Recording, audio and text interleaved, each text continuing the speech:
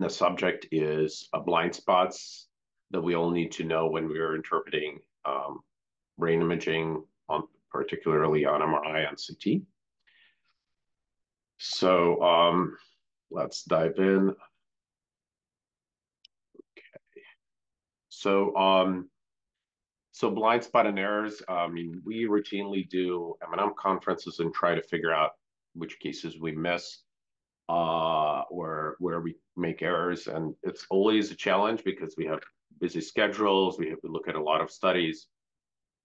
And but it's very important to have some sort of a systematic approach to try to avoid errors, to try to figure out where the misses occur. So one of the most common areas is perceptual error. So what is a perceptual error? Perceptual error is when you simply don't see the abnormality. The radiologist simply misses it, and it could be hidden in plain sight. It may not even be that difficult to see. Sometimes it is subtle. And it's interpreted as negative study. It's a false negative. This is the most common error. It's up to 80% of the error that radiologists make. This is to distinguish from cognitive or interpretive error, where we do see something is wrong. There is an abnormality, but it's simply misinterpreted. It may be thought to be not significant or interpreted as something completely different, and a wrong clinical treatment or evaluation is obtained. So this is kind of the false positive. You could actually call a negative case, disease. That's in that category of cognitive interpretive error. So this is actually not as common as perceptual error, but also obviously worth focusing on. So we're going to focus, however, on false negative. It's just when we miss abnormalities. Why do we miss abnormalities, especially if they are there on the images? So there are many reasons, and I think there's been increased awareness in general of all of the perceptual problems and how we kind of search through the image. We don't actually look at all the images. And there are also certain kind of psychological problems. So let's go through that. So incorrect or incomplete clinical history, that's a common problem. So oftentimes, if you briefly look at the provided history, it may be misleading or may not actually give you the information. A classic case, I actually just recently was approached by ENT surgeon, and he asked me, how come you guys didn't report the parotid tumor in a brain study that I ordered? And I'm aware it's there, but why didn't you guys mention it? And it was not in the history. In the history, I think it said something very vague like dizziness, and it was on the edge of a study. So the study was brain. So and it was kind of hard to explain to the surgeons that, because we didn't have the history, it was on the edge of a study. It was unfortunately missed by the radiologist. It's good that he already knew about it, so it didn't impact patient care. But this is one of the problems. We don't always get the proper history. The exam is not often, may not be focused on the area of it, that's clinically important. There's excessive reliance on clinical presentation. There's also often satisfaction of report. So we kind of focus on the findings, especially if there's a comparison. So let's say that there's a pituitary adenoma, and we see, okay, the pituitary adenoma is smaller, it's bigger, it's been resected.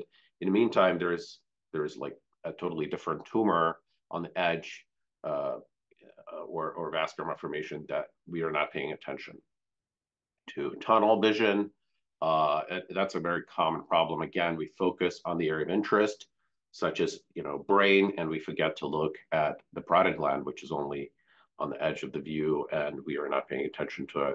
Satisfaction of search, this is extremely common, where we make a finding, great, we kind of describe it in detail, but then there may be multiple other findings. So for instance, we found one mass, but there are 2 or 3 more. So again, especially with aneurysm, this is a common issue, because you find an aneurysm, you're very happy, you found that aneurysm on the CTA, and there is a tendency to just like kind of feel like you're done with a study, but you have to actually redouble your efforts because it's more likely they have more aneurysms. And then, of course, we are also all dealing with high study volume. distraction. So like in our reading room, and I'm sure in yours as well, you get a lot of phone calls, a lot of people coming in and procedures, management, all kinds of clinical issues. And of course, that distractions are a big problem. So introducing some sort of ways to deal with that, such as an assistant to deal with those distractions or manage them, definitely helps as well. Check. So what are the solutions? Okay, we have problems. That's pretty clear. So how can we address them? Well, one basic way to do this is checklist approach. So this is commonly employed in many critical areas, such as airplane pilots that will go through a checklist to make sure that nothing is forgotten. There are no major errors in terms of how the airplane is operated. And I think because, again, this is also, we are dealing with healthcare, which is a critical field. This is a good approach to take where we go through checklists.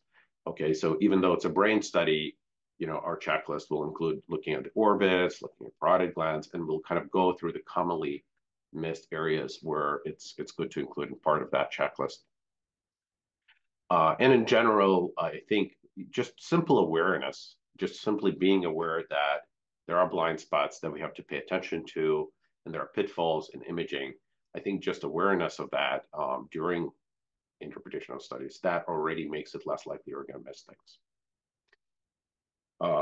Yeah, of course, it's also important to remember that there are artifacts and study limitations as well.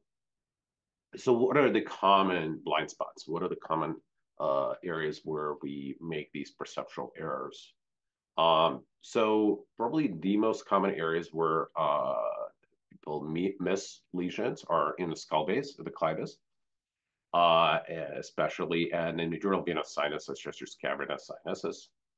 The second category where people do miss quite a few are Meckel's cave, nasopharynx adjacent structures and orbits. And finally, the third category, which is the less common to be missed, is brainstem and Salcean fissures. So it kind of makes sense if you look at this list, like why are skull base and dural venous sinuses more frequently missed? Well, I mean, they're kind of complex areas. We often get artifacts, and it's also we are particularly paying attention to the brain. So it's kind of natural that this may be an area where we might miss. So we kind of have to focus on these areas more. And again, in the head and neck, and orbits, we might not be paying attention to them as much again because we're focused on brain pathology. So it's kind of important to look at those areas outside of brain.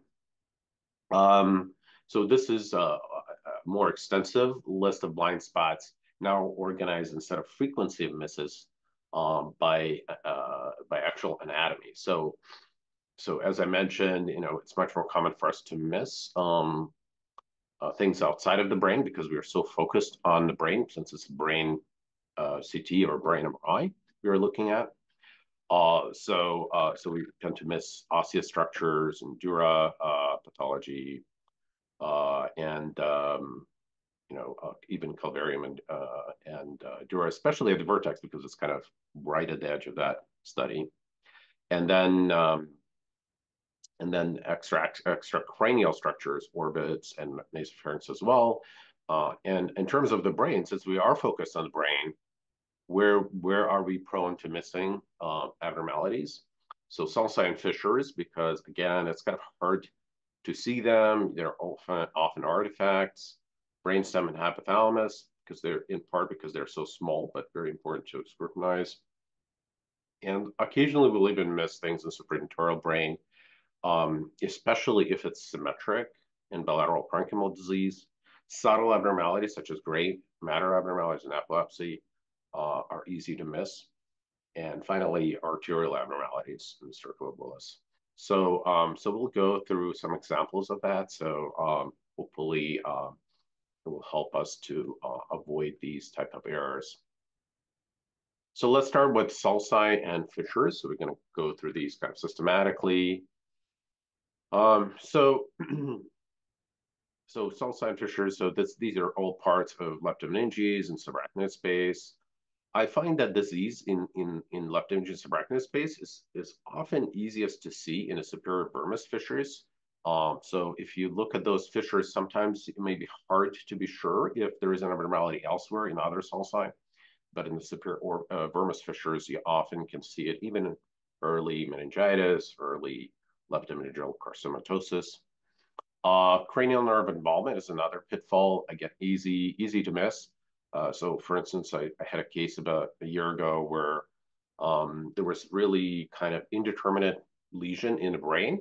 But then, if you looked really carefully, and it was really easy to miss, there was subtle enhancement of the cranial nerves, and that was a hint that this is actually not a neoplasm, but an infection, and eventually turned out to be meningitis. In fact, it progressed and became kind of more obvious to be meningitis, and diagnosis was made.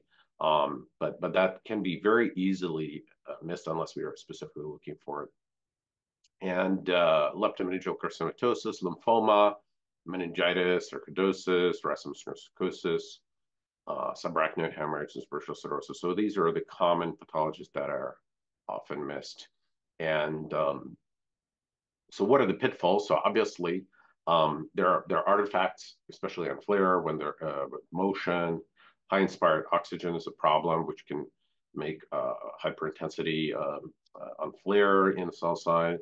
And then a variety of other things, including vascular congestion can cause false abnormal appearance of subarachnoid spaces. So, and of course, the key sequences are FLAIR, pre and post contrast, and some places they use FLAIR post contrast, which is very sensitive for this pathology, and then of course gradient sequences. So let's look at some cases. Oh wow, okay. So this case, so if you look carefully, you might notice something, but but if you look quickly, you might think it's normal, and that's kind of the problem with these kind of cases. This is very easy to overlook. It looks almost normal, but if you look carefully in the area I was talking about earlier, the superior vermis fissures, you notice that they are actually enhancing. This is a post-contrast T1 study. You can see that by looking at the paranasal sinuses, and these linear enhancement represents subtle leptomeningeal enhancement, which could be meningitis, it could be leptomeningeal carcinomatosis. Okay, so now we have a different case. And again, this is actually a relatively dramatic case. These cases can be a lot more subtle, but if you look in these T2 sequences, you'll notice that the PIA is actually unusually dark compared to the rest of the brain. And you'll see it's almost as if somebody took a marker, a dark marker, a black marker, and outlined the PIA along the supracellus cistern, the pons, the various sulci.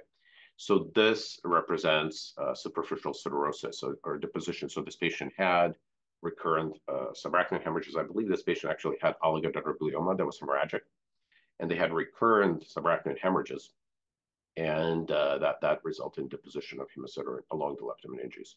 But however, of course, it's very easy to just go through the study and miss this. And the gradient sequence, if it's available, will make this a lot more obvious. So having those gradient sequences can be helpful, but again, we kind of have to look for this specifically. And here's another case of subarachnoid abnormality. This is rather subtle, and this is a CT images. And again, also very easy to just overlook it and call it normal study.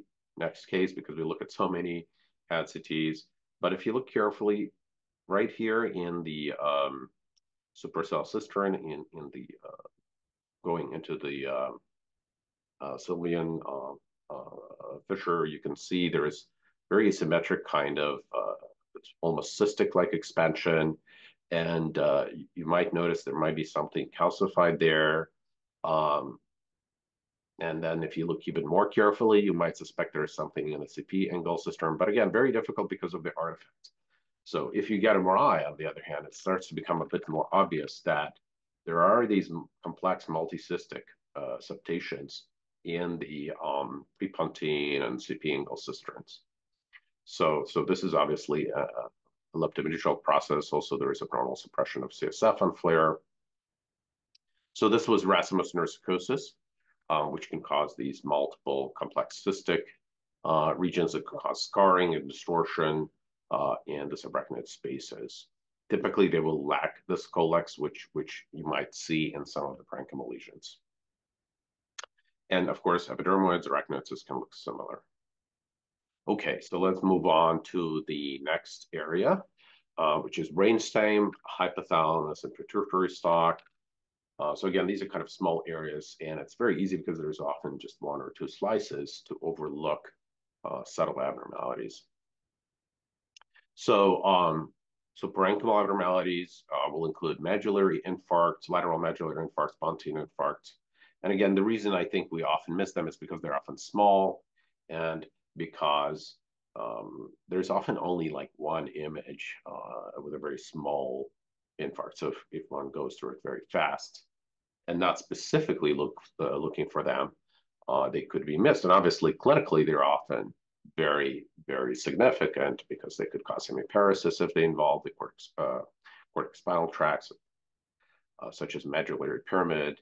So it's important to specifically look for them. Non-territorial parenchymal include osmotic melanolysis, infection, encephalitis. Again, these kind of vary depending on pathology, but we have to specifically spend a lot of time looking at the brainstem, even though it's very small. Very important to scrutinize. Leptomeninges, pituitary stalk, and hypothalamus, like also quite small areas, easy to overlook, but very important to identify things such as pituitary stalk thickening, enlargement of pituitary gland, leptomeningeal involvement in those areas because they can indicate sarcoidosis, TB, lymphoma, histiocytosis, and can help us make an early diagnosis of those diseases. So what are the pitfalls? So one of the big pitfalls, unfortunately, CT is very limited in this area due to beam hardening secondary to the temporal bones. So it's only on MRI that we see these areas well. Oftentimes there's also poor tissue contrast. And of course, key sequences include diffusion weighted, flare, and T1 weighted post contrast. But so here are some examples. So these are T2 weighted images through the brainstem, and we can see that there is a small lesion here, and that involves inferior cerebellopeduncle and kind of extends towards the olivary nucleus. And it extends a little bit further into the inferior cerebellopeduncle. So again, we only have two images that show this lesion. So if we scroll through it fast, we might not notice it. And then when we look at diffusion-weighted images and flare images, again, we see this lesion again, and it does show diffusion restriction. So, but again, because it's so small, it's just so easy to overlook because it's one slice on diffusion-weighted. So what was this? This was, of course, lateral medullary infarct or Wallenberg infarct. So, unfortunately, I've seen it missed multiple times just because it's just only a few slices showing this. But if one looks for it, it's not going to be missed. Okay, so here's another case, and this one is a bit easier, I think, in that the lesion is much larger. This is T2 flare, T2 weighted, and it's kind of a central T2 hyperintense lesion, and you can see these areas that are not bright. These are cortex spinal tracts traversing this lesion.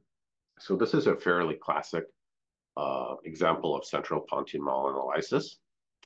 But oftentimes, unless there is a good clinical correlation, and unless we are specifically thinking about this entity, it could be overlooked, and occasionally it could be just misinterpreted as just chronic ischemic changes.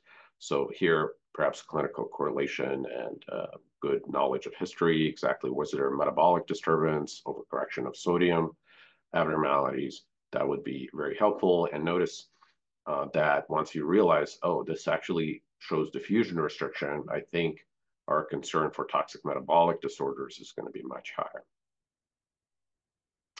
Okay, so diffuse parenchymal disease. So this is another category of brain pathology that often is missed or misinterpreted. Um, and it's kind of obvious why, because it's just diffuse. So it might be symmetric, it might not be so obvious unless we are specifically kind of looking for it. So, and this is very commonly seen in hypoxic ischemic injury, toxic metabolic disorders, and Creutzfeldt-Jakob disease, CJD. So here's an example of a lateral. So here again, when we look quickly at this, it might just look like, oh, okay, maybe normal, maybe just some artifacts or ischemic changes. Um, but when we look closely, it actually looks quite atypical. So we actually have these bilateral. These are all FLAIR images, by the way, and bilateral thalamic T2 hyperintensities and bilateral pontine, central pontine, as well as kind of more peripheral pontine hyperintensities. And then when we actually look on diffusion weighted imaging, we notice, oh, this is not chronic. This actually demonstrates diffusion restriction. So these represent acute changes that are cytotoxic edema. So again, these thalamic areas do show diffusion restriction. You might even notice there's some splenial abnormality. And here, the midbrain is also showing diffusion restriction. So fairly extensive bilaterally symmetric process. So once you recognize it, then you will go through the differential and have to correlate it nicely with history. But the differential would include hypoxic ischemic, which was the case in this particular case, but would also include toxic metabolic disease. Brain matter abnormalities in epilepsy. So this is another area, again, easy to miss. In epilepsy in general, epilepsy imaging, the abnormalities are often subtle, and especially if one is not familiar with epilepsy imaging and it's not commonly involved, especially in epilepsy conferences where we interact with neurology and neurosurgery, um, uh, they tend to be overlooked because the abnormalities are just so subtle. You have to be aware of the epilepsy. Oftentimes, the type of epilepsy also kind of helps you focus on the abnormalities. The brain may be near normal. And the common abnormalities that we are looking for in epilepsy include focal cortical dysplasia, gray matter atopia, and then subtle generation of sulcation abnormalities. These are just some of the more common. There are even more kind of unusual things like encephaloceles, for example, small encephaloceles that can easily be missed. But here's an example of a case. This patient did have epilepsy and obtain imaging for epilepsy. So normally, if you look at a case like this, you notice, of course, this T2 hyperintensity, but you would dismiss it as just white matter disease, right? I mean, we very commonly see white matter signal abnormalities, and just they're not specific. We assume they are just white matter disease. But this patient was young. They didn't have any other lesions, and this also correlated nicely with their symptoms, their semiology of their seizures. Notice that the T2 hyperintensity also is not just white matter. If you look closely, it actually extends to the cortex and then kind of tracks down to the ventricles. So this is actually a form of focal cortical dysplasia. So type 2B, I believe. So yeah, so this is just one of the abnormalities you want to look carefully for. Now the next area that we'll focus on are intracranial arteries. So a variety of pathology can easily be missed in cranial arteries, especially if one is not scrutinizing them routinely.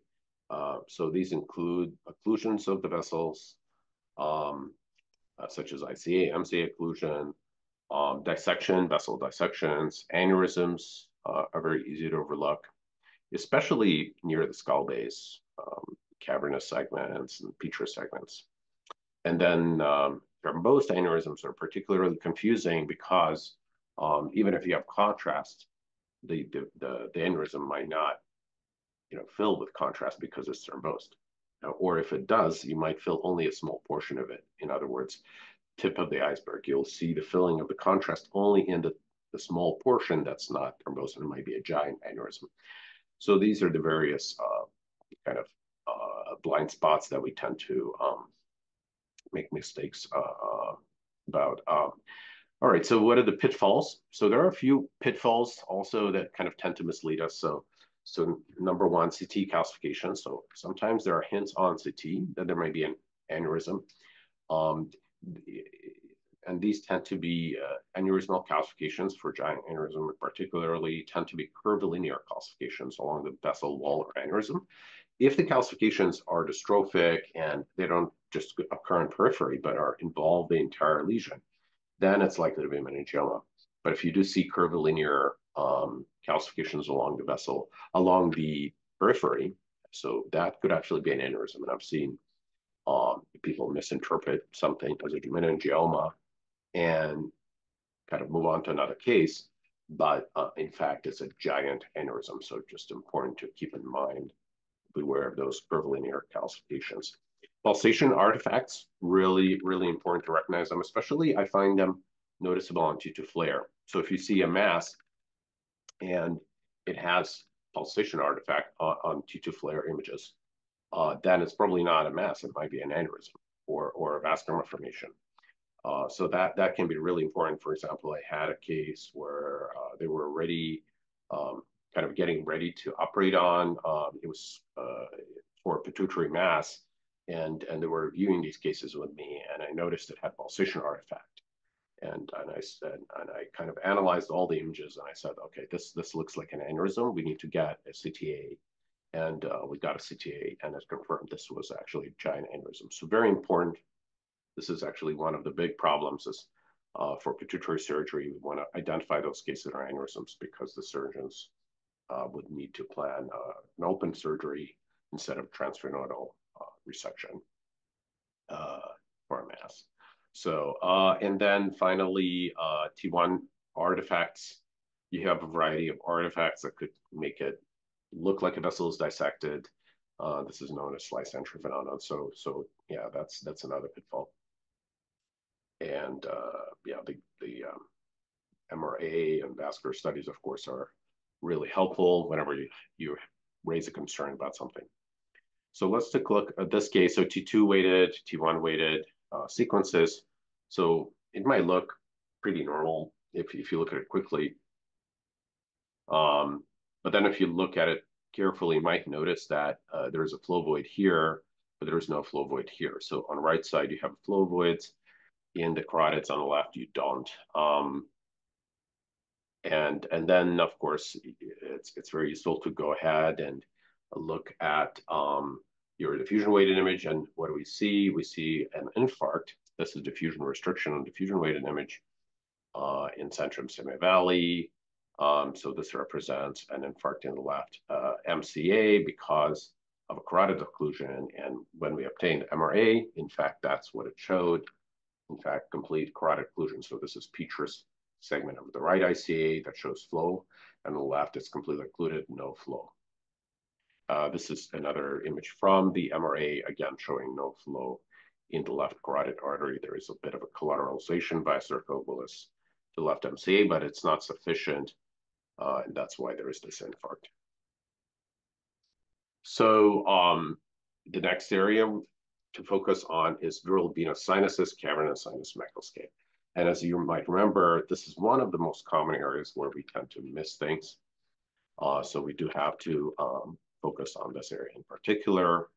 What are the pathologies that we miss?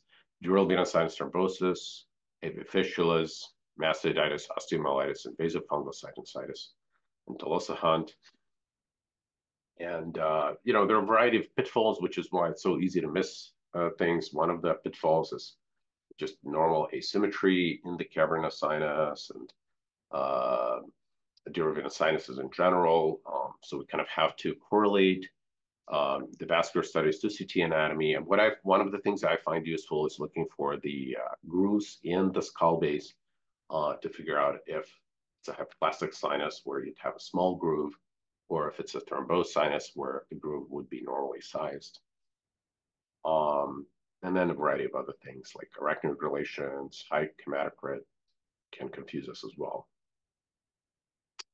So let's take a look at this case. So a couple of CT images of the brain. It looks almost normal, right?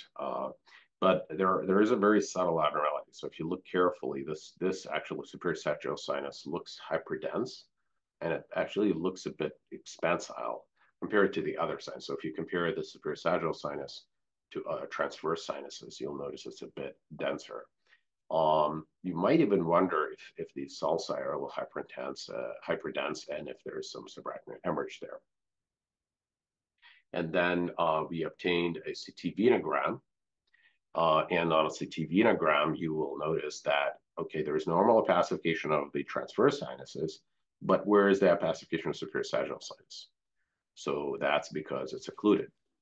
And this is a follow-up CT of the head, and now the patient is developing hemorrhagic infarcts secondary to this superior sagittal sinus thrombosis. So again, I mean, the initial study can be very subtle, but really important to catch it as early as possible to try to prevent these complications such as venous infarcts. Here's another case. This is a 44-year-old male with altered mental status. And this CT might look almost normal. You might just say, hey, you know, normal, next case. We just see so many CTs we get. Like our hospital is so busy, and we look at just a ton of CTs. A lot of them are normal. But then sometimes you get cases like this where it looks nearly normal. But if you look carefully, there is actually an isodense collection here, a subdural collection on the right. On the left, it looks just maybe that's arachnoid space or a small hygroma. But on the right, that's too dense, and it's actually a subdural collection. Okay, well, let's get MRI. So we got a post-contrast MRI here, and we do see that there is a subdural collection. But what's interesting here is that it's enhancing along the periphery and maybe along the left meninges as well. And then if you look more carefully on these two images, you might notice there is actually a thrombus in the transverse sinus on the right. And here it's extending to the sigmoid sinus. And what else do we see? There is enhancement and opacification of right mastoids. So this is actually a case of mastoiditis with secondary thrombophlebitis and thrombosis of the sigmoid and sagittal sinus and secondary subdural empyema. And that's what we were seeing on CT here. So that's actually the subdural empyema. And as you continue reviewing your MRI, oops, I'm going the wrong direction. My apologies. There we go. As you keep reviewing the MRI, you find that in addition to the thrombosis, subdural empyema, and mastoiditis, there's actually an abscess starting to form in the fusiform gyrus, and there is cerebritis in the temporal lobe surrounding the abscess. So this is really advanced mastoiditis with all of the complications related to it. But again, unfortunately on CT, sometimes these are very, very subtle and very easy to overlook. So we don't recommend MRI. This patient could be ignored or neglected too long and develop severe complications, which could be treated if we identify this earlier. So, so the next area we're going to look at is skull base. Again, often overlooked. This is one of the most commonly overlooked: clivus, sella, turcica, Meckel's cave, and craniocervical junction. So what are the abnormalities we tend to miss in that area? So there is actually a variety of pathology that occurs in this area. There are primary tumors of the skull base, central skull base, and these include chondrosarcoma, chordoma. Distant osseous metastasis and lymphoma can occur here as well, and they can present with cranial nerve 6 palsy. You can have direct spread of tumors, particularly from the sphenoid sinus infections and from the head and neck tumors. And we also get a variety of pathology in various foramina: jugular foramen, foramina valley, rotunda. The pathology that we find here could represent perioral spread from head and neck pathology, glomus jugulare, or paragangliomas, and nerve sheath tumors, meningiomas. So these are all the pathologies for here, and again, very easy to miss. So pitfalls are one of the biggest problems is, of course, cephalidity artifact, fat saturation failure because of homogeneity. Sometimes the lesions are very poorly enhancing, making them particularly difficult to see. So they can be seen often sometimes just on T1 images or on CT because they're lytic. So we kind of have to really be careful in examining them and looking for them specifically. So here's an example. Again, very easy to look here and just say, oh, that looks fairly normal. The patient is moving, nothing obvious.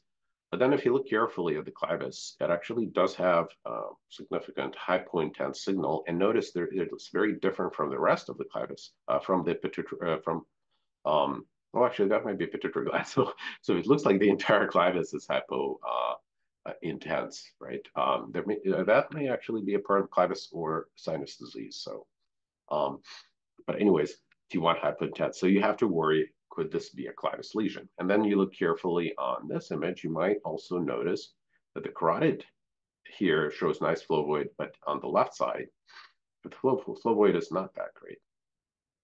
So, and now that the images we looked here, by the way, are T1 sagittal and T2 axial. So now this is T1 axial, and it becomes even more obvious that the carotid is occluded.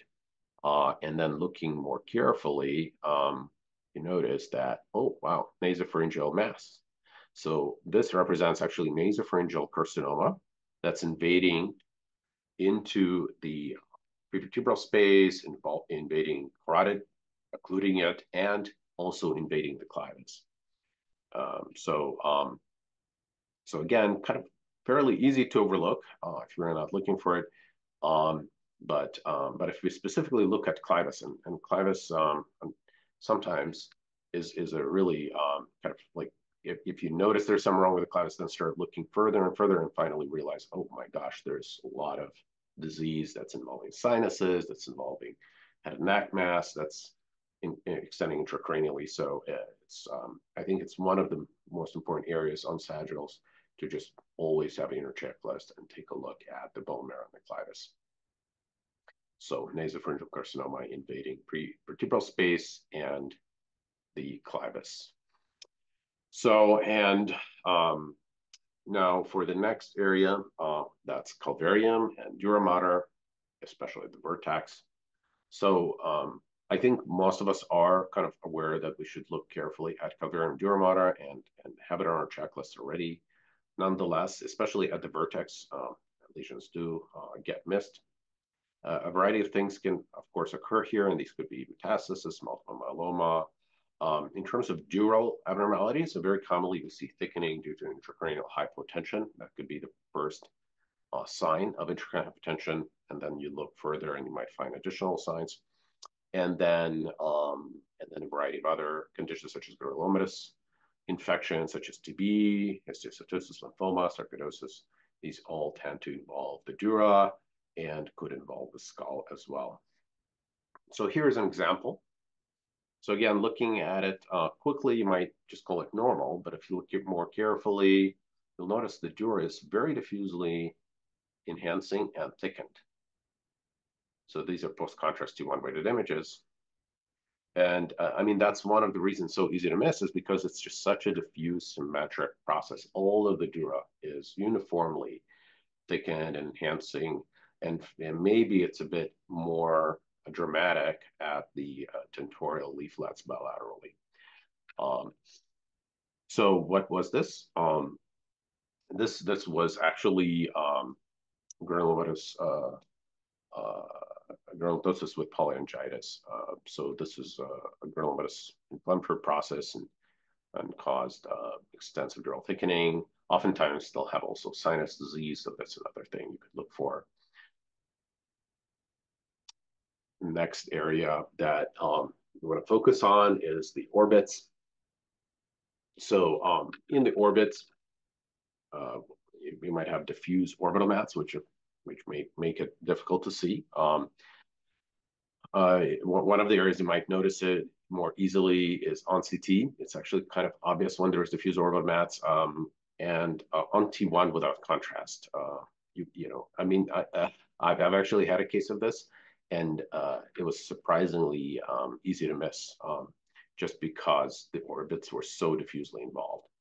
Lens dislocation, again, that's just a matter of, in trauma cases, we kind of just have to look, always have orbits on our checklist for brain imaging, and subretinal hemorrhages. These are, we are not likely to miss them as long as we look at them and have them in our checklist. So here's an example of a normal brain imaging study, but this patient also had retinal subretinal hemorrhages. And again, I mean, as long as we look, I think it's fairly obvious on most sequences that there's that abnormality, but it has to be on our checklist. We also have to be not distracted by this arachnoid cyst that just happens to be nearby. And of course, nasopharynx, parapharyngeal structures, and parotid glands. So that's one of the important things to remember, be imaging the brain, but we still have to look in head and neck. Oftentimes, I find on coronal sequences, we include a lot of the neck structures far beyond the skull base, and important pathology can be caught.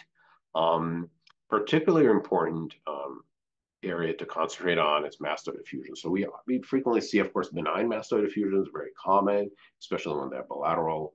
But especially when you see a unilateral mastoid effusion, or even in bilateral cases, you want to scrutinize and make sure there is not a mass or some other lesion obstructing the eustachian tube, in particular nasopharyngeal carcinoma.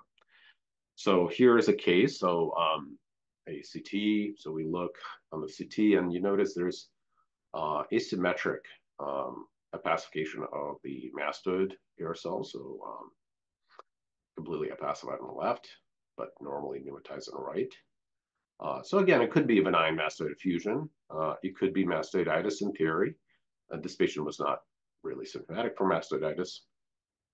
But then if you look on the MRI, again, you notice the same thing, right? The left mastoid effusion, right, is relatively normal. Again, you might think, okay, that could still be benign mastoid effusion. We see a lot of these. And finally, this is actually a nasopharyngeal carcinoma sitting, obstructing the eustachian tube. And you might remember, I showed you this case earlier. This is the same case of that nasopharyngeal cancer that was invading the clivus. So one of the ways you could have detected it is by identifying clivus involvement. It's also involving the carotid. So you could, if you notice the carotid involvement, that could kind of pique your interest and you start noticing it. And finally, this one was also involving the mastoid effusion. You don't always have all of these, obviously. In this case, he had all very extensive involvement with all these other findings, but we kind of have to look at all of them. And I've definitely had cases where, you know, mastoid effusion was kind of the main hint that there's something wrong there. And then when you look, you might have very subtle nasopharyngeal, you know, fullness there or mass, and then you recommend, you know, ENT consultation to look for possible nasopharyngeal cancer, and it turned out to be NPC. So, so we have to specifically look for this. So, so we're kind of reaching the end of the talk. So just wanted to summarize, like going over the checklist. So the whole goal of this talk is to kind of point out the important areas and important pathologies where we tend to make misses, and to remember those areas, and to kind of create a mental checklist of what things we want to look for. So we want to make sure to get as good clinical history as possible, look at the prior imaging, but also not only be looking for the pathology that was previously identified. And then we want to specifically look, I put these asterisks in the areas that are particularly important: sulci, cavernous sinus macroscaves, dural sinuses, orbits and globes, and even you know, parenchymal symmetry. So that's also kind of useful, and symmetry and density of brainstem. This is actually taken from a radiographics article by Bahrami and colleagues. So I encourage you to look that up. I think they do a great job summarizing the blind spots in brain imaging. And again, this is the entire checklist that we went through, with probably the most important ones to focus, since they're more frequently missed, is dural venous sinuses and skull base pathology. So these are my references, and thank you very much for your attention. And if there are any questions, I'll be happy to go back to any of the cases or slides and answer any questions.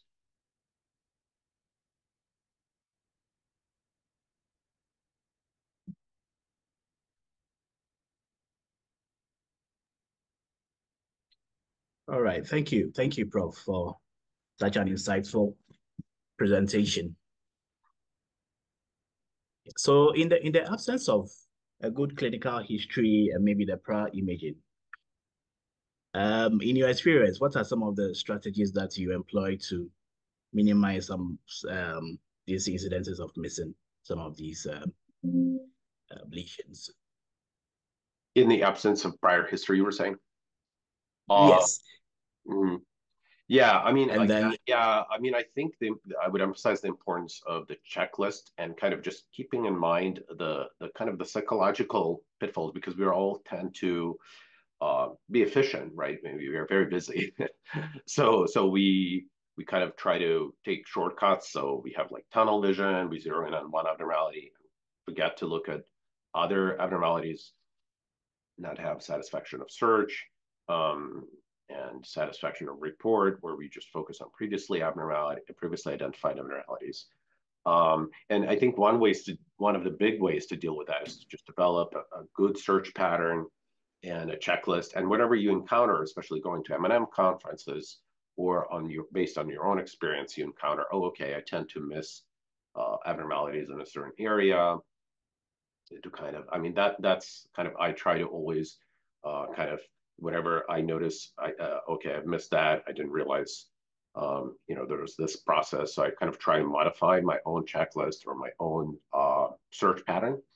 And that tends to help. But we kind of have to be systematic, as challenging as it is in a busy practice. all right, thank you. So we have a few questions from the residents with me here. Yes. So please.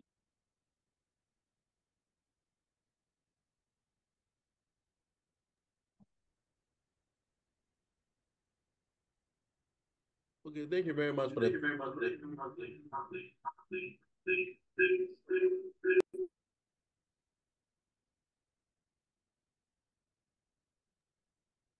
Thank you very much for the talk, Prof.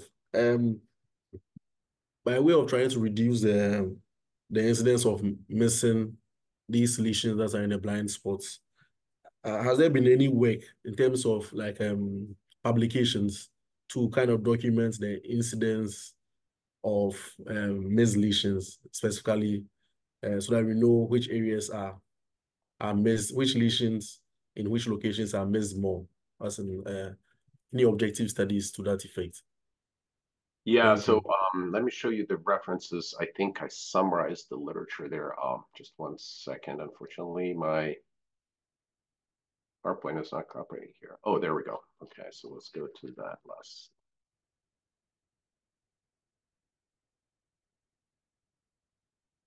Yeah. So I found this paper by Bahrami and colleagues in Ready Graphics in 2009 to be very useful. They kind of go systematically through the various areas.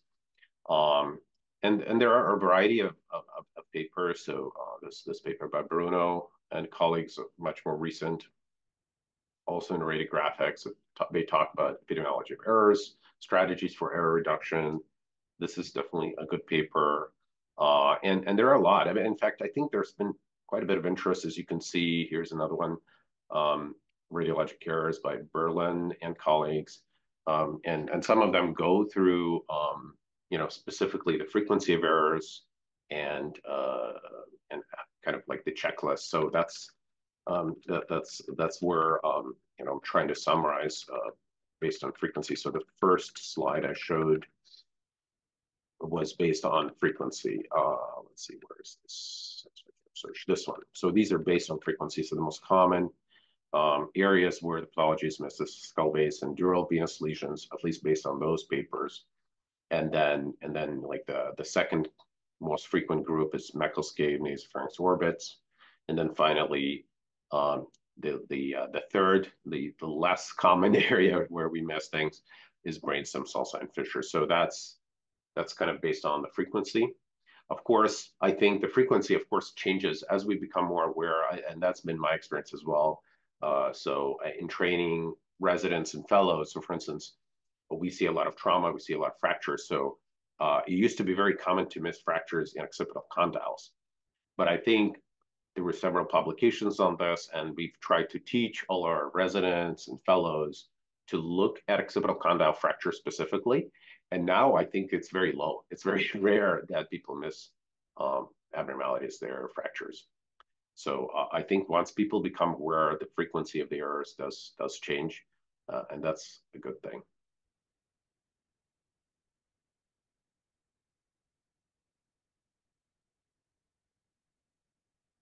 I'm sorry.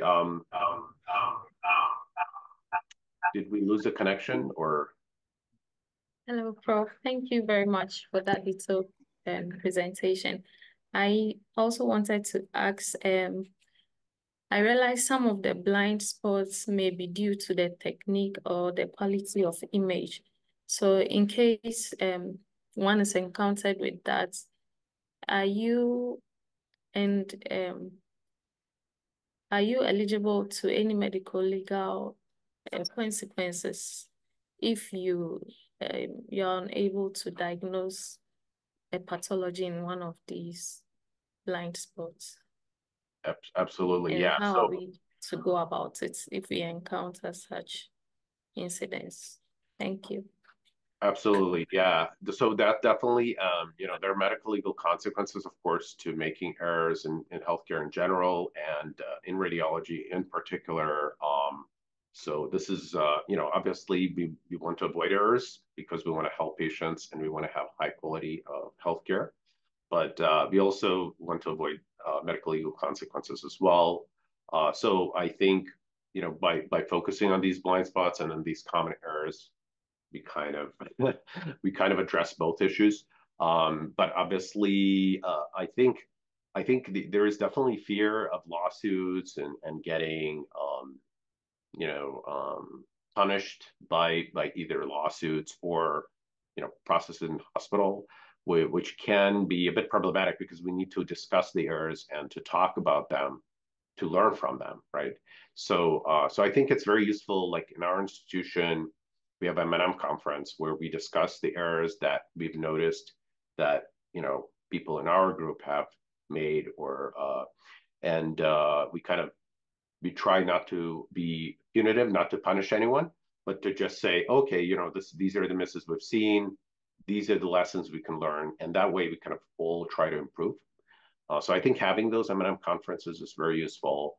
But yeah, medical legal issues are definitely something that's good to be aware of, I think. But the best way to address it is to try to improve ourselves and to decrease the number of errors that we make and decrease the number of misses.